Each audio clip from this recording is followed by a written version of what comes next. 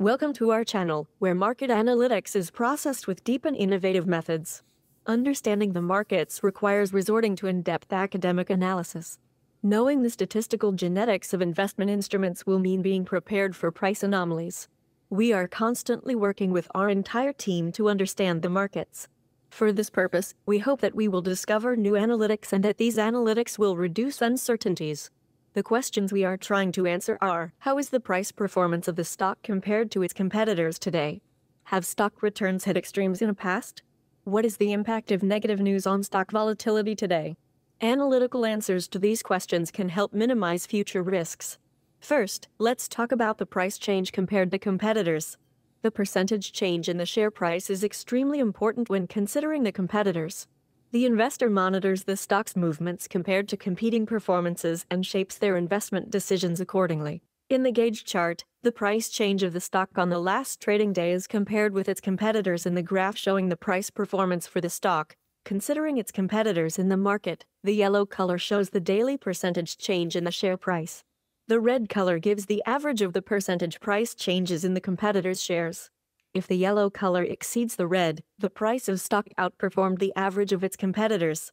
It can be said that the company, which is exposed to market conditions including its competitors, differentiates relatively positively in this respect.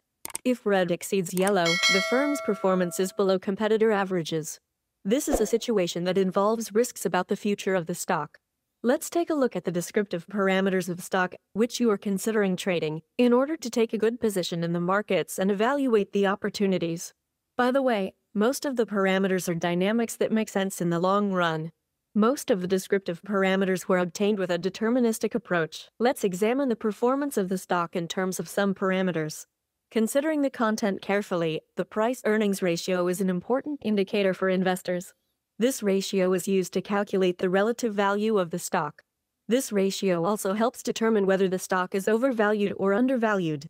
In this sense, analysts use the price-earnings ratio when they want to determine whether the share price accurately represents projected earnings per share. Of course, this ratio is not an indicator to be used alone.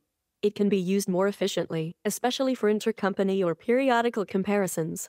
Instead of sticking to one parameter, it would be a better behavior to make a buy and sell decision by including different technical analysis parameters in the analysis. The price ranges in the daily and 52-week range are given in the table. Investors' perception of short or long-term changes his sensitivity to price movements.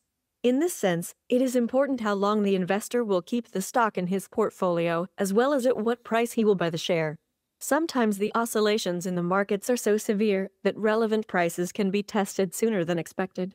While the daily price range is an important indicator of the buy or sell level of the stock price, the weekly price range provides a more robust analysis capability. The market capitalization value, which expresses the weight of the company's performance in the market, is as in the table. Market cap provides information about the market size of the stock. It is obtained by multiplying the total number of shares of the company by the current market price of the shares.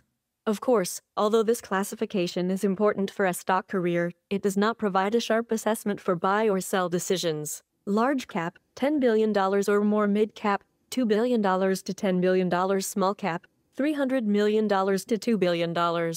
Shares outstanding refer to a company's stock currently held by all its shareholders, including share blocks held by institutional investors and restricted shares owned by the company's officers and insiders. Outstanding shares are shown on a company's balance sheet under the heading Capital Stock. Since the data in the balance sheet and other financial statements of the companies provide vital information about the genetics of the company, they are the most organic findings that affect the investment decisions. Public float value is as in the table. Public float may refer to all the shares outstanding that can be publicly traded. The company's beta value is as in the table. A beta value greater than 1 indicates that the stock of the company oscillates more than the market average. This indicates high volatility. On the contrary, if it is less than 1, it indicates that it has a volatility below the market average. From this point of view, beta value greater than 1 creates a suitable investment ground for risk-loving investors. However, for the cautious investor, the low beta value may be more preferable. In particular, it is important for the investor who will hedge their positions against high volatility to consider the periodic comparison of the beta value. Beta value is more useful when evaluated together with other factors that characterize the market. Beta value can give important clues to investors in terms of measuring price risk. The revenue per employee value represents the income per employee. The revenue per employee ratio is most useful when looking at historical changes in a company's own ratio, or when comparing it against that of other companies in the same industry as part of a fundamental analysis. The EPS value, which is an important index, is as in the table.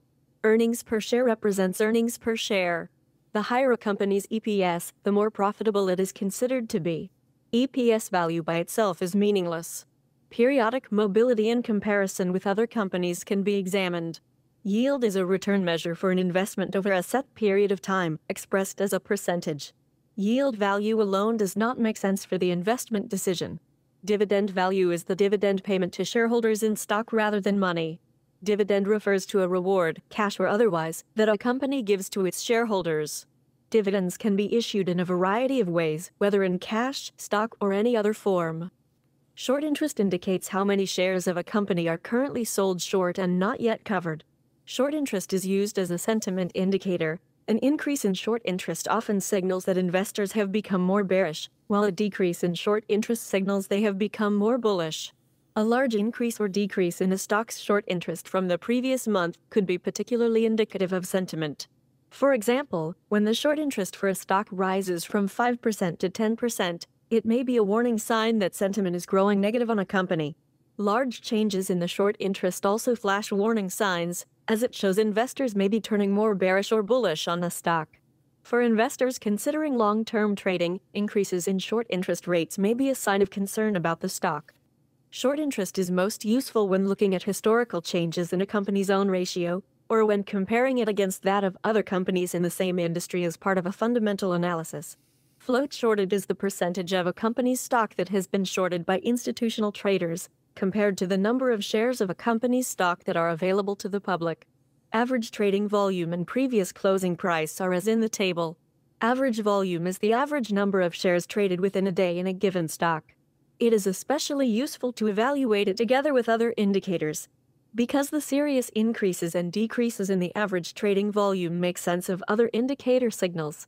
When average volume increases or decreases dramatically, it signals that there has been a substantial shift in how people value or view the asset. Usually, higher average daily trading volume means that the security is more competitive, has narrower spreads, and is typically less volatile. Stocks tend to be less volatile when they have higher average daily trading volumes, because much larger trades would have to be made to affect the price. This does not mean a stock with high volume won't have large daily price moves. On any single day, or over multiple days, any stock can have a very large price move on higher than average volume. Average daily trading volume is a useful tool for analyzing the price action of any liquid asset. If the price of an asset is range-bound and a breakout occurs, increasing volume tends to confirm that breakout. A lack of volume indicates the breakout may fail. Volume also helps confirm price moves either higher or lower. During strong price pushes up or down, volume should also rise.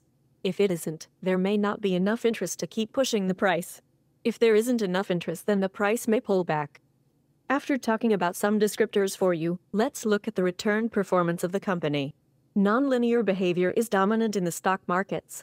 Here, examining whether the stock return is normally distributed or not is also testing the existence of the leptokurtic theory, which includes excessive oscillations. Therefore, Shapiro test will be applied to test the normality of the stock.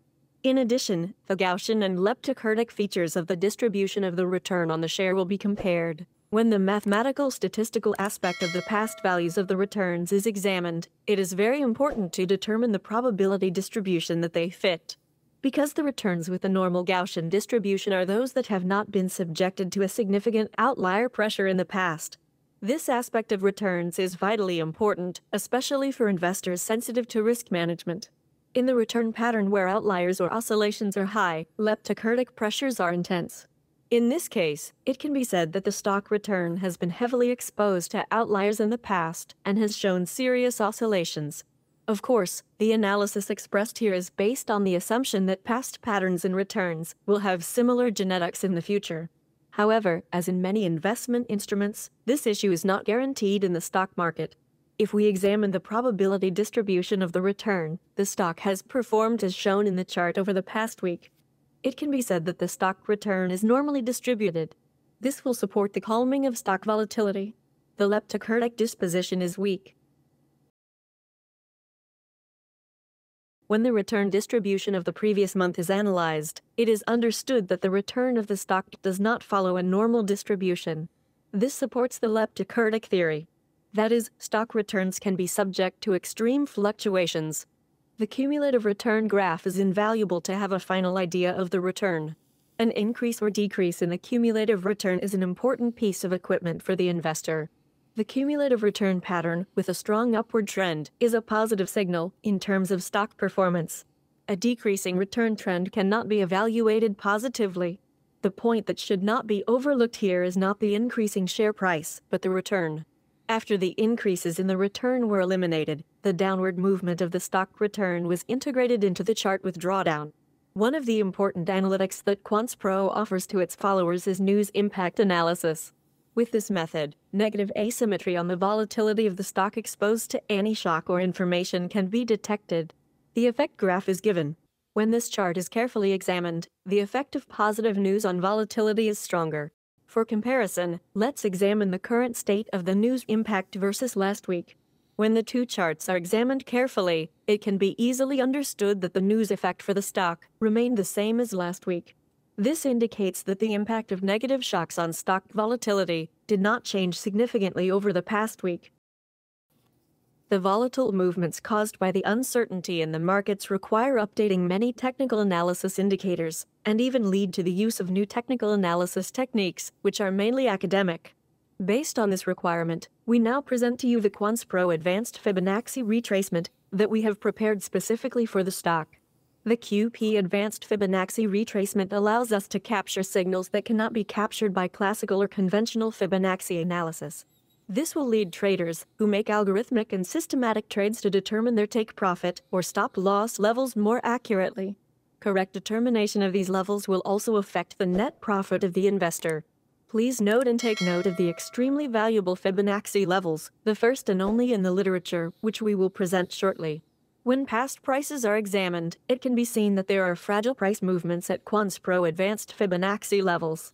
Traders who know QP Advanced Fibonacci levels have a serious advantage over traders who use the classical Fibonacci scale. Thus, they will have a stronger immunity to the uncertain movements that dominate the markets. The advanced Fibonacci retracement levels determined by Quants Pro Analytics will change the arithmetic of the winner and loser average within the framework of game theory in favor of the investor.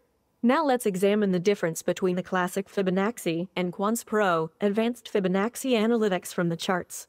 It can be easily understood that the QP Advanced Fibonacci Retracement can better detect significant price breaks. In order to create a clearer index in the investor's mind, Quants Pro offers you a hybrid index. This index consists of cumulative return performance, proportional change to competitor returns, and news impact analysis.